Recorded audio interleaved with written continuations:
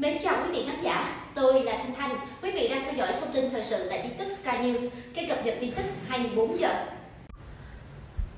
Cảnh núi lửa Indonesia phun trào khiến người dân hoảng loạn bỏ chạy, phát hiện thi thể hai mẹ con ôm nhau. Semeru, ngọn núi cao nhất ở Java, hôm ngày 4 tháng 12 đã phun trào ra khói và tro núi lửa bốc cao, bao trùm các ngôi làng gần đó ở tỉnh Đông Java.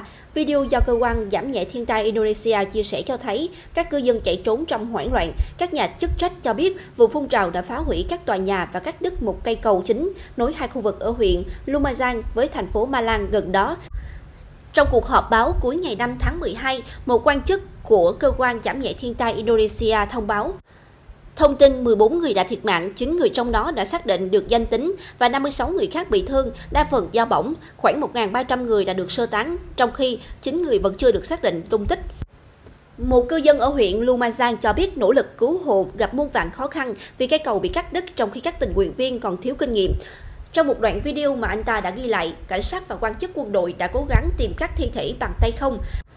Hãng thông tấn nhà nước Atara đưa tin lực lượng cứu hộ của làng Curah Kobokan, cũng thuộc huyện Lumajang, đã tìm thấy thi thể hai mẹ con đang ôm nhau. Một nhân chứng của Reuters tại khu vực Superwall cho biết nhà cửa và xe cộ gần như bị nhấn chìm hoàn toàn bởi lớp tro dày, xám xịt, cây đổ chắn ngăn đường.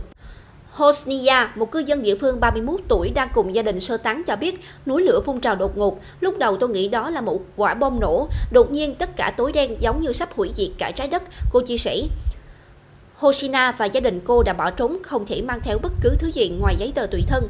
Nỗ lực cứu hộ, một quan chức cơ quan khí tượng cho biết sẽ có mưa lớn trong 3 ngày tới, yếu tố làm ảnh hưởng tới nỗ lực cứu hộ và sơ tán. Nhưng mảnh vụn đá và trầm tích núi lửa nóng đã hạn chế sự di chuyển, theo lực lượng cứu hộ địa phương. BNPB cho biết 10 người bị mắc kẹt trong các mỏ cát do vụ phun trào đã được sơ tán đến nơi an toàn. Theo các chuyên gia về núi lửa, Semeru bắt đầu quá trình phun trào từ năm 2014, đang phát ra những đám mây nóng và dung nham đỏ rực. Thời gian gần đây khiến chính quyền hôm ngày 1 tháng 12 đưa ra cảnh báo với người dân không nên tới gần. Bộ Giao thông Vận tải Indonesia cho biết vụ phun trào không gây ra bất kỳ gián đoạn nào cho các chuyến bay, mặc dù các phi công đã được cảnh báo để đề phòng tro bụi rơi xuống. Semeru cao hơn 3.600 m, 12.000 feet, là một trong gần 130 núi lửa đang hoạt động của Indonesia.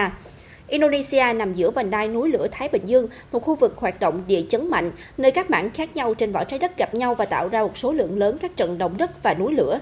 Trong khi nhiều núi lửa ở Indonesia vẫn tiếp tục hoạt động, các đợt phun trào có thể diễn ra cách nhau nhiều năm.